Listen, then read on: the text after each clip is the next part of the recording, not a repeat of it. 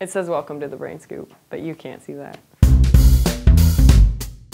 Leigh Pfeffer asks, what advice do you have for someone looking for an entry-level job in a museum? What beyond volunteering can you do? I'll say it a million times because it is still the best answer to this question. Volunteering, besides volunteering or interning, is the best way to get your foot in the door in a museum.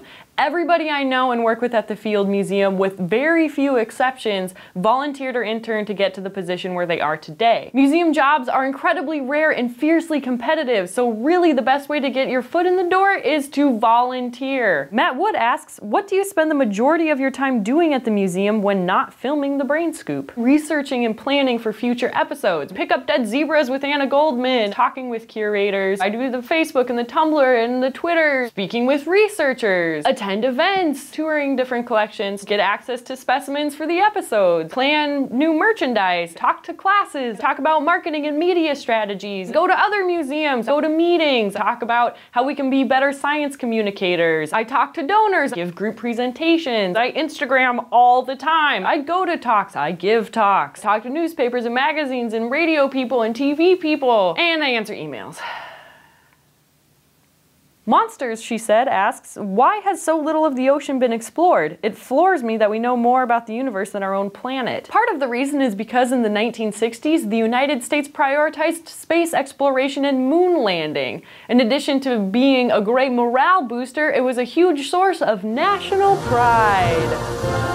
It also raised a ton of money. The appeal of space exploration is that it's kind of a universal one, and that we can all hypothetically lay underneath the stars and gaze into the skies at night, but not really everybody can get a chance to look into the deep, churning waters of our ocean and contemplate our collective origins.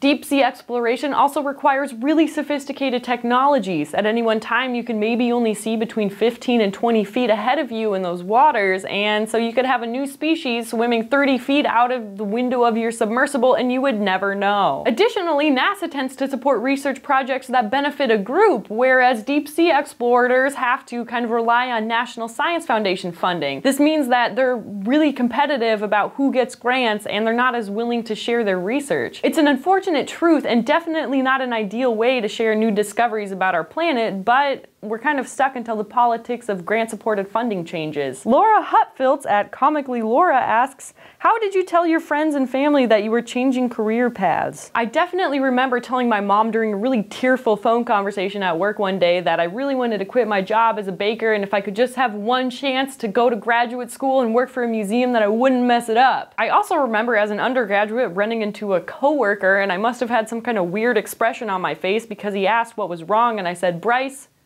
I think I want to skin animals for the rest of my life. 120 pounds of confused asks, if you're pickling the guts and the colon, do you have to remove the fecal matter, or does it get pickled with everything else? Love the show! No, it all stays with the specimen. In addition to being able to tell us possibly what the animal was eating, the ecology of gut bacteria is a fascinating insight on the species itself. Poop. Pwisva asks, what's the most fascinating thing you found but didn't expect to find so far at the Field Museum? A few weeks ago, I saw the first evidence of a fire that burned on the planet. You guys, it was like a tiny little vial full of little bitty pieces of charcoal that was dated to about 419 million years ago.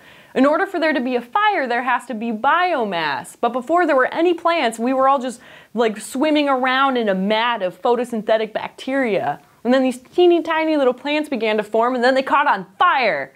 And we have that. We have the charcoal. We have the ash from that. CGP Grey asks, when a caterpillar liquefies in its chrysalis, how liquid are we talking? Does metamorphosis kill the caterpillar? We're talking pretty gooey here. Puberty's kind of a messy business. During metamorphosis, many of these cells shrink while others will grow and stretch in their place, so it's kind of like an elastic give and take. There are cells in a caterpillar that can retain memory. They're called imaginal cells or discs, and they aren't restricted to a specific shape or form. Think of a leg cell remembering that it's a leg on an individual cellular level. These imaginal discs remain resilient while the other cells around them kind of turn into jelly. And once all the other cells are gooey enough, the imaginal cells can begin to amass and take shape. To go from a chubby caterpillar leg to a long, slender butterfly leg, it can't just grow itself out like a Stretch Armstrong, but it can amass with other leg imaginal cells. These bond together and gain strength in their numbers, clustering and creating strong enough ties until eventually they begin to form the proper leg shape. These imaginal cells essentially rebuild themselves in order to fit their new roles. So it really is a metamorphosis, a structured rebuilding, rather than a restoration or revival from death to life. And perhaps more alarmingly, in a recent study by Douglas Blackiston, he revealed that butterflies as adults can even recall memories from their previous lives as caterpillars. Rachael Dye at Nerdy Crochet asks, what is the weirdest question you've been asked while working in a museum? I had somebody ask who my coach was once. I was really confused because I haven't played soccer since I was like 13. And then they kept asking me some more questions and I finally realized that they thought I was an actress. Guys, I'm not good at playing anybody except for Emily Graslie, but admittedly I do play her pretty well. Hennen asks, what's the most useful class you've ever taken? I would probably have to say it was my independent study internship practicing scientific illustration while I was still an undergraduate. That's when I got involved in the University of Montana Zoological Museum in the first place. It was the first chance for me to kind of form my own curriculum, set my own deadlines, and overall be completely responsible for everything that I learned out of the class. And it's a really good way to prepare yourself for the real world when your boss might not give out gold stars for good jobs, and you've got to learn how to be gratified with your own accomplishments. kittyreads asks, hypothetically speaking, if I wanted to see the whole field museum, how long should I plan on spending there? I'm going to assume you mean the public portion of the museum, in which case I would give yourself a solid day or two to make it through each exhibit. If you're the kind of person to want to read every label on everything, you might want to give yourself a week. Better yet, you can become a member of the field museum and then you can come as many times as you need to over the course of a year.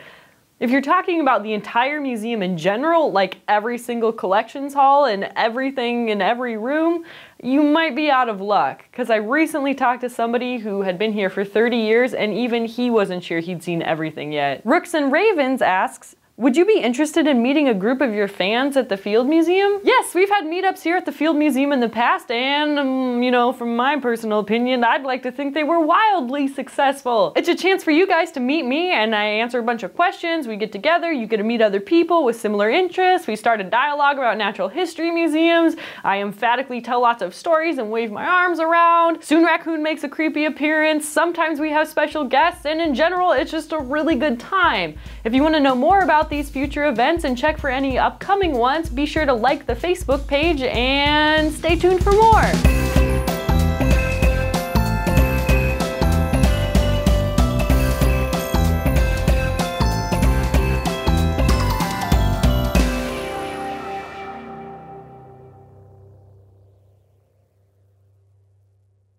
It still has brains on it.